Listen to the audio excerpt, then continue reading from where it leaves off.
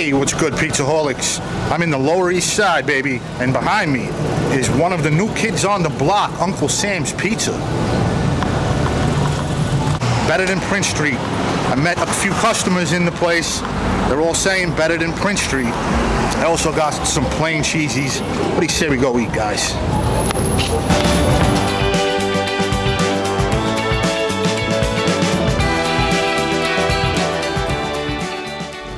All right, let's get a brief glimpse before I scarf him down, folks.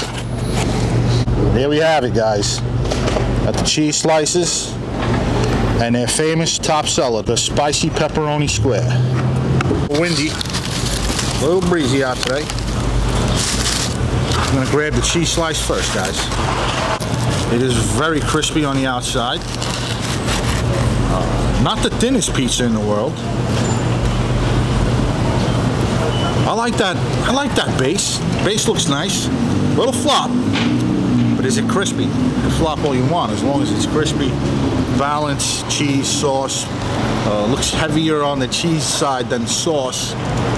Looks very heavy on the cheese side. But let's give it a shot. Let's taste it.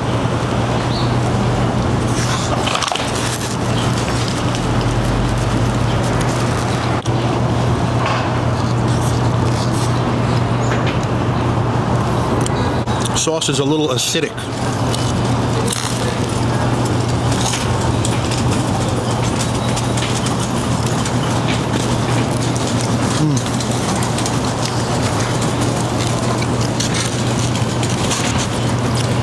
Very easy to make up my mind with that one. All right, guys, here's their top seller. Nice dark brown bake on the base there. Smells pretty good.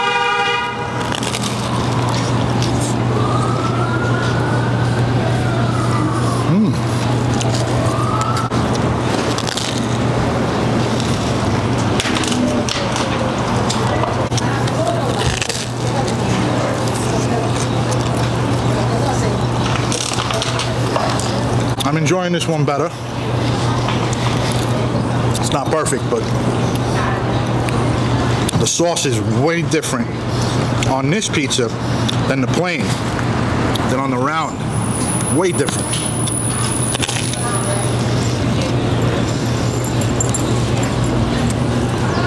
Zesty, man.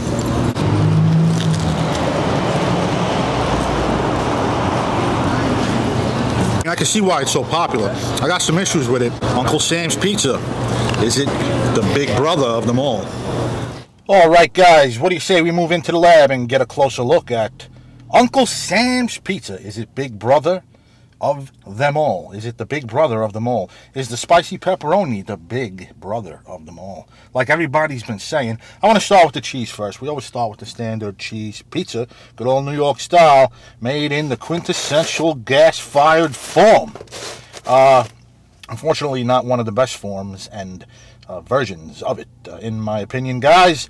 And I'm going to tell you why, guys. First and foremost, cheese kind of takes over, and the sauce takes the back seat here. It's a little sweet and sour, the sauce, guys. Looks like there is some grated stuff on there, as you can see. Maybe they do dust something onto that sauce, but probably very little. And I didn't really taste any good sharp funk from any grated cheese into the mix. The low moisture mozz isn't the worst in the world. I just think that it needed a little better balance. Regardless, even if I did enjoy the sauce more than I did, the crust is not to my liking, guys. I think it's not balanced enough. As you can see, it's not the most pliable. It's extremely crunchy. It's extremely crunchy, but look, it's falling apart. Look at that. It's like a bar pizza. It's falling apart. You know, I want a nice soft middle, and this is just all crunch. Exterior crunch, interior crunch. It's very crunchy. I didn't get the crispy first bite because of all that cheese probably weighed it down, but as you get towards the back end, you're going to get some really, really intense underside crunch. Not just underside crunch, but total crunch. And I don't like crust like this, guys. I really don't. And not to mention, it's pretty, look at that. This isn't because it was reheated. It's just under-sauced, guys. I want nice, I want that. I want that right there, all over the place, towards the end of the cornicione, from front to the back. And we don't have that. There. Looks like it just pulled up. The sauce kind of pulled up in the middle there. This was a little better. I enjoyed this. The pepperoni is of pretty good quality, as you can see. Look at that. Oh, man. Nice charred pepperoni. Nothing like charred pepperoni along the edges. Look at the grease pooling up there.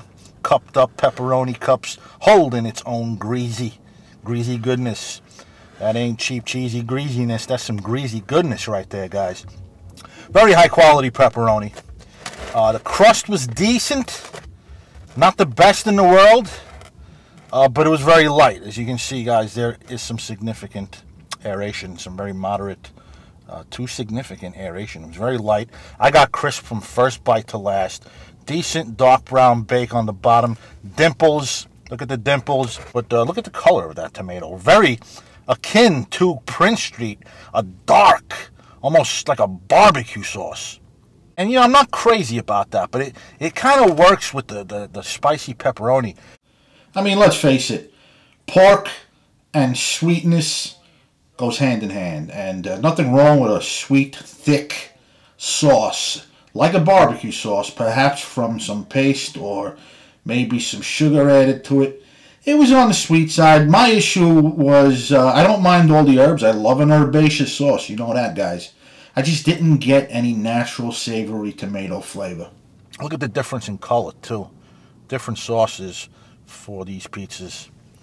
Absolutely. And I'm not crazy about both of them, despite them being very different from each other. Yeah. Get this, guys. Get it. All right, guys. It's about that time. The pizza gets cold. We give it another fold. I'm not expecting much here, guys, except that as it cooled down, the crust it's completely falling apart. It's like a thick bar pie. This crust is just not what I prefer. It's holding its shape now, unlike before when it was hot. The crust didn't have the greatest taste. Who knows if they added sugar to the mix to speed up the rise. It's very much high-rise crust. And a step above dollar level, though. A step above dollar pizza. So I'm going to go 6.6 for Uncle Sam. Uncle Sam! Uncle Sam! You got to do a better job if you're going to win the hearts of your people. I was impressed with this one. Crust is very different. Check that out, guys. Very aerated. I like the crisp from first bite, middle bite, last bite, all crisp all around, but also very balanced. They had a slightly soft center. It was nice and airy. Good underside crunch. The chew wasn't too bad. It wasn't a heavy chew at all. The cheese, I forgot to talk about the mozzarella on this thing. Not the most quality when it comes to the fresh mozzarella. It's stiffened up. It's kind of plasticky. It's that dry mozzarella. Fresh mozzarella has to have moisture in it. And he's 7.7. 7.7. It's not better than Prince Street. The crust is not as good as Prince Street. And the pepperoni cups, not as much. So on a spicy pepperoni, you got to pile that thing up, man. You got to pile up that pepperoni on a spicy pepperoni like they do at Prince Street. They pour a ton of that stuff on there. And this goes on a specialty scale, obviously. Those pepperonis are delicious, man. Is it the best spicy pepperoni? Oh, it's spicy. A lot of back-end spice. Hit the throat just now. Is it the best? No. Village Square is my favorite spicy pepperoni in the city. Village Square. Prince Street's up there. I gave that a good score. But this, I'd say come here if it was a little cheaper. It's still as expensive as Prince Street. I paid $18 for 4 slices. For these 4 slices, 18 bucks. Uncle Sam, baby. Uncle Sam, taxing my ass. Well, guys, that about does it for me, guys. I hope you enjoyed this one. Oh, look at this place.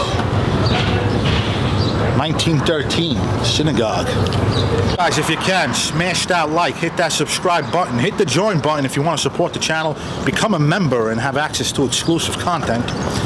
You could always donate by hitting the PayPal button on my cover photo. It helps donate to the cause and get my ass into the traffic, into the city more and beyond. I'm gonna go do a lot of Bronx stuff, more Philadelphia coming up soon, Boston maybe, as the weather turns and gets nicer.